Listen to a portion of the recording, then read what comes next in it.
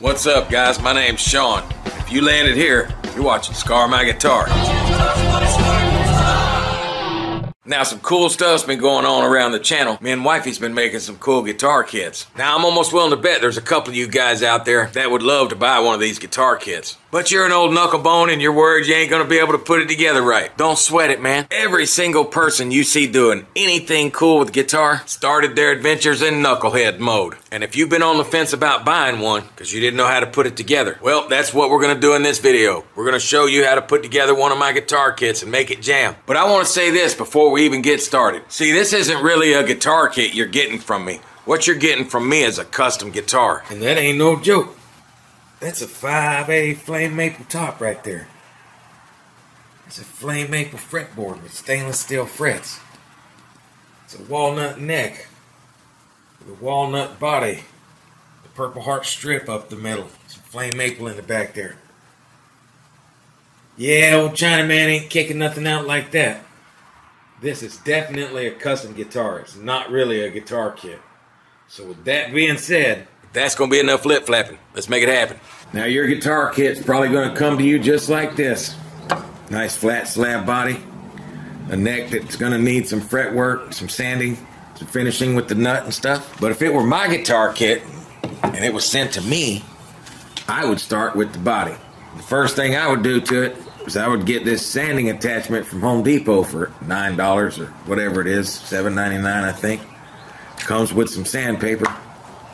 And I'd use the 40 grit disc first.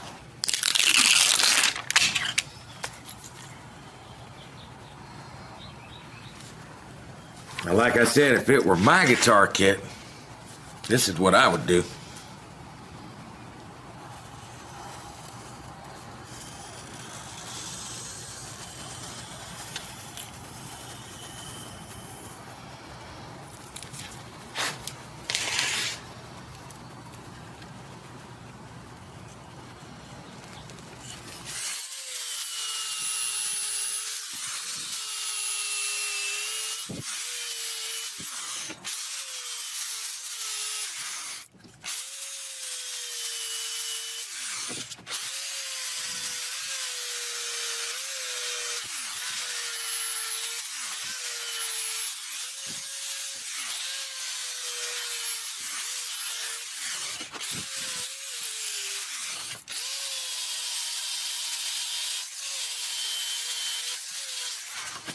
Now this is pretty rough from that old 40 grit right there. But I got another pad that's got 220 already on it. Brand new. Let's run it.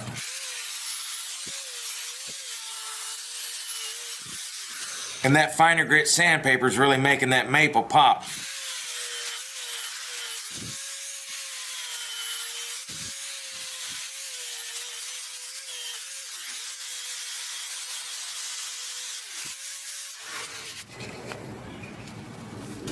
Woo! So we're going to need to clean the sides up some. We're going to use this regular old sanding pad. I think this was $5.99 from Home Depot. I got some straight 80 grit on there. Let's do it.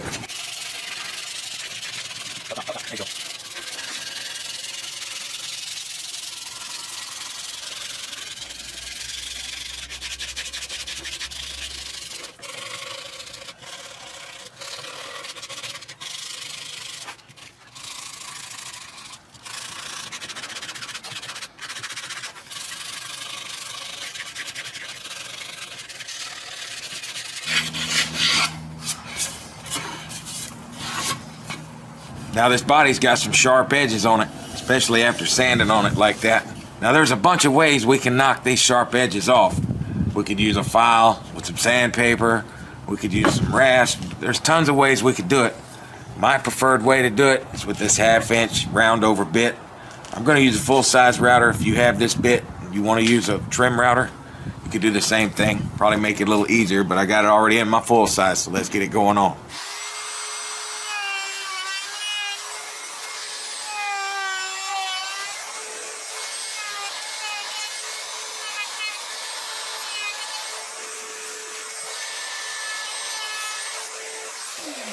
Now this thing needs tons of hand sanding. Let's get on it. I'm gonna start with some 220.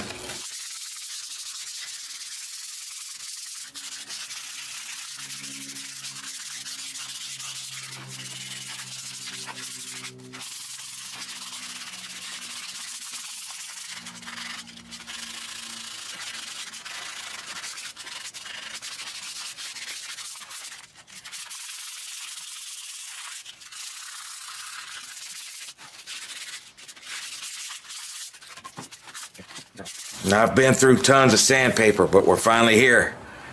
3000 grit. The reason I'm going to use some 3000, it just went from 1000 to 3000. The reason I'm going to hit it with this is because this is a really nice flame maple top. And if I use this on it, that guy should pop like crazy. Not much coming off. That little bit of dust you're seeing is from earlier sanding. What it's doing now is it's bringing that really good figuring out in there. You see that? Yeah, it's going to bring that flame out. When we stain it, it should pop. Make sure I get the sides real good, so that binding looks like it's really there. Good enough. Let's go stain this bad boy. Now, I got this from Michael's Arts and Craft. It's just tie-dye.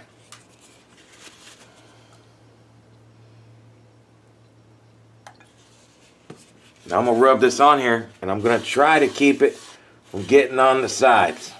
Okay? As much as I can. Might have to sand a little bit. But I just want to do the top here. Right where I sanded the edge good. Boy, that looks killer already, don't it? Yes, sir.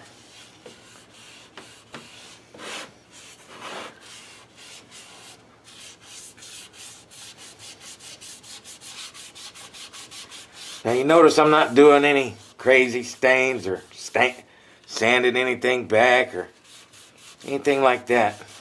I see guys doing that stuff all the time. Never could figure out why. I'm sure some of you guys are about to tell me in the comments, but please, for the love of God, tell me why I need to stain this and then sand it back and stain it again.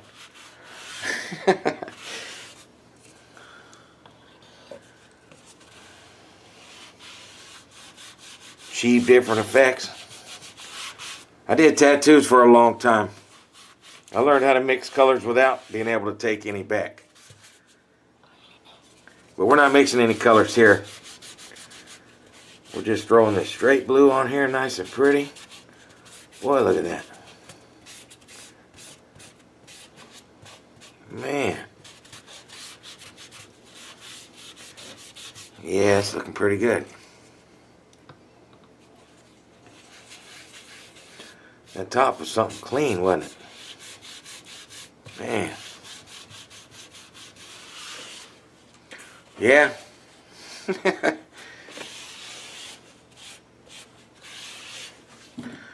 Now we're going to look and see. See, I didn't rub it over the edge of the maple, so now we got a fake binding. But man, that is sick top, huh? Alright, that's enough gawking at it. Let's get to this neck. Now we've got a beautiful specimen for a neck here. But it is going to need some fretwork. Okay? So I'm going to show you what I would do. We're not going to get into too much detail because there's tons of videos on how to do fretwork. I'm sure all you guys already got some general idea. So I'll just give you the quick rundown here. This is my favorite fret crowning file. I think I paid $10, maybe $15. Matter of fact, it was $20 in a kit of stuff. I've showed you guys this many times. This is my favorite one. I like it better than any StewMac file, Fret Guru. Now to level the frets, we're going to need a nice flat file or a nice flat piece of wood or flat piece of steel or something we can put some sandpaper on. Or we need the proper radius block so we can get a perfect level. But if you don't have that, you can pick up one of these files right here from Harbor Freight. I think I paid $4.99 for this. Then what I do is I just cut the end of it off with my hacksaw, glue it on a piece of wood, shape the wood up so I got a nice little handle for it. So then I can level frets with it, file whatever I need to with it. I use it for the sides of the neck. Now I could use this to level the frets. But since I have a radius block, that's what I'm going to use. Most guys are going to tell you to tape your fretboard off. I'm going to tell you to do the same. I've done this 500 necks I've put frets on and more. I don't really need to tape it. I'm going to clean it up in the end. Now for the leveling process, I got some 80 grit sandpaper on here. Some of you guys are going to say I'm crazy. And that would be crazy if these were nickel or copper frets, but these bad boys are stainless steel. They're medium, jumbo, and they're the highest ones you can get. These are some big frets.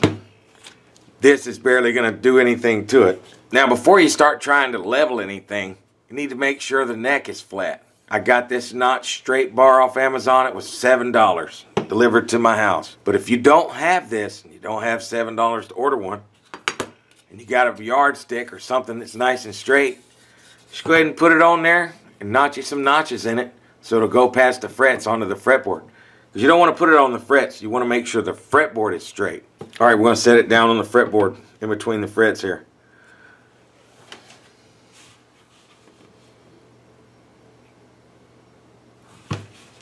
That's looking really good already. I already made sure it was flat when I made it. All right, so here's what we're going to do. We're going to hit this guy with this. 1, 2, 3, 4, 5, 6, 7, 8, 9, 10. We're going to stop at 10. Notice I only went one way. Now I'm going to break out the fret rocker. We're going to check the frets and see what we got.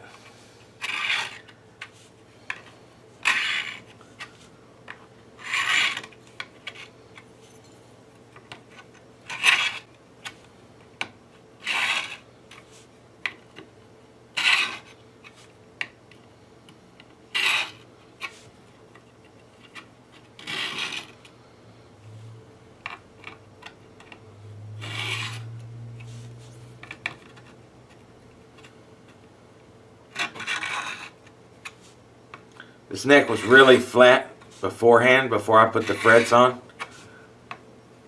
So it shouldn't need a ton of fret work, that's for sure. We're looking good here. A little bit there. First one to rock so far.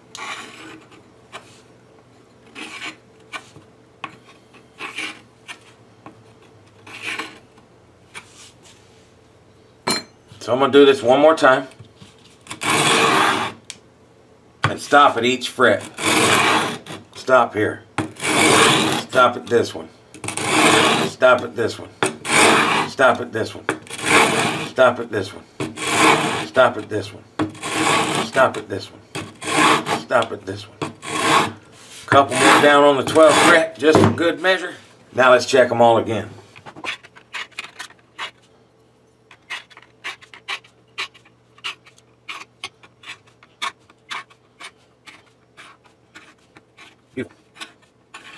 All the way down. Nice. Clean and pretty. Okay. Can you see the very little the 80 grit took off? You watched me swat this thing a bunch of times with it. Didn't really do much to it, did it? Didn't really do very much, huh? So the next step is grab this guy and get the crowning. That's where you need to tape your fretboard off, because this thing will pop right off these frets and scar this fretboard right up. But here's what I'm going to do. Now I like to take one of my chisels and use it as a guide. Keeps it from scarring up the fretboard. I'll put it on here like this. I'll put my fret crowning file right up next to it. It just keeps it from slipping off of there. Lets me really get the crown without having to worry about scarring the fretboard up. But that's how I do it. I'm not going to make you sit here and watch me crown all these frets. Now when I'm done doing my frets, I always take a razor blade and clean my fretboard up with it before I put any oil or anything else on it. I just scrape it really nice and clean.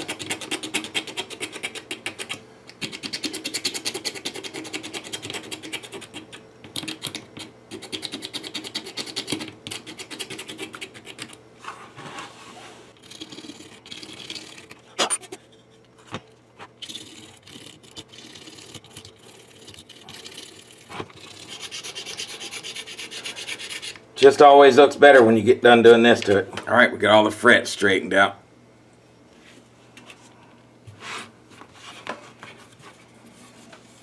Let me hold it up here. Let's see what happens when we apply oil to this flame maple.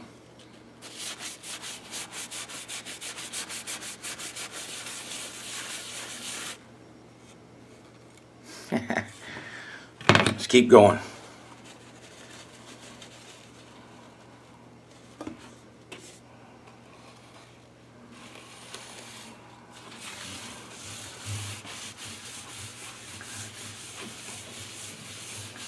Let it suck it up good. There we go. Let's get it in there.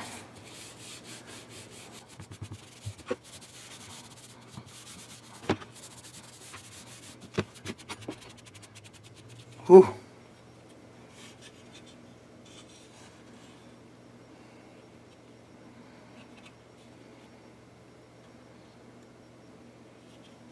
It's looking pretty sick.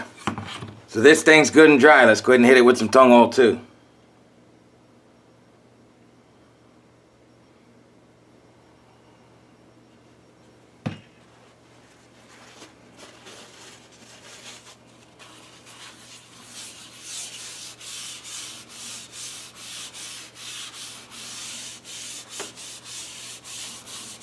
Ooh, man. Ooh. Thing's giving me gas. Man. It's giving me gas. Look at that. Now we're talking. Yeah, now we're talking. Yep. There we're there.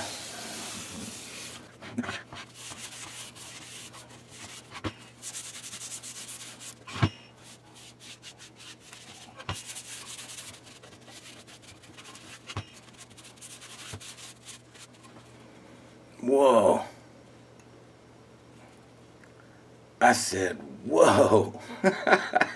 Look at that guy now. Look at that binding, dude. We got to shape the headstock. We want to be able to see the dang thing when we cut it, right? Going to try to draw it similar to something we've seen before. Well, we won't name any names, but not super exactly the same, but something close. Right? Something like that. Just gonna use a regular old jigsaw to cut it out.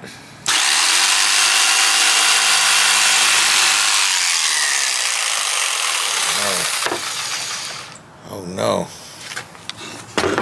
Oh no. We did it, Dan Thompson.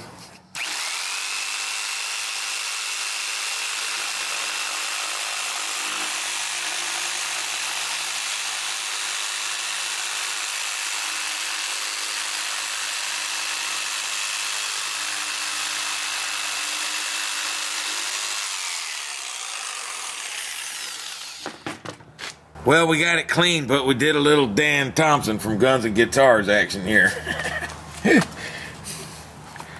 So we're going to have to patch this back on here. Nice and cleanly. Not a problem. Watch this. So all I'm going to do is I'm going to use some of this stick fast right here.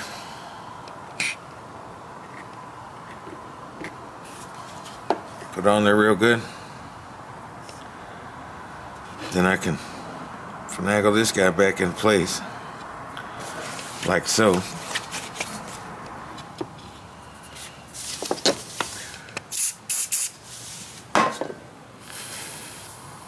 All right, let's let that dry for a minute.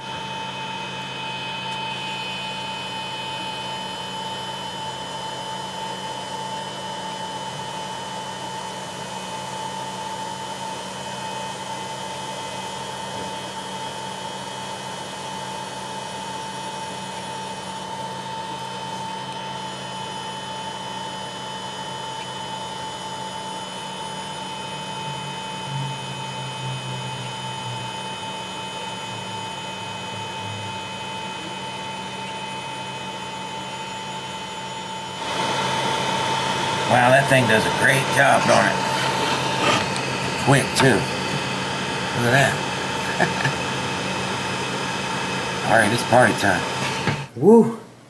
We are here at the Gandering stage. Even Tiger said he wants to check it out. Look at that guy. Yeah. I didn't get the little sanding of the headstock on video like a dummy. I didn't turn the camera on. So what do we got left? Put the nut on it, put it together. That's going to be in the next video. Now look, if you want one of these guitar kits, there's a link right here in the description to eBay. I got a couple of them up there, but over the next couple days, we're going to drop a couple more up there. And there's keychains and all kind of little cool stuff to help support the channel, because we finna hit the road. And as always, I really appreciate you watching. But until next time, don't you touch my Scar guitar.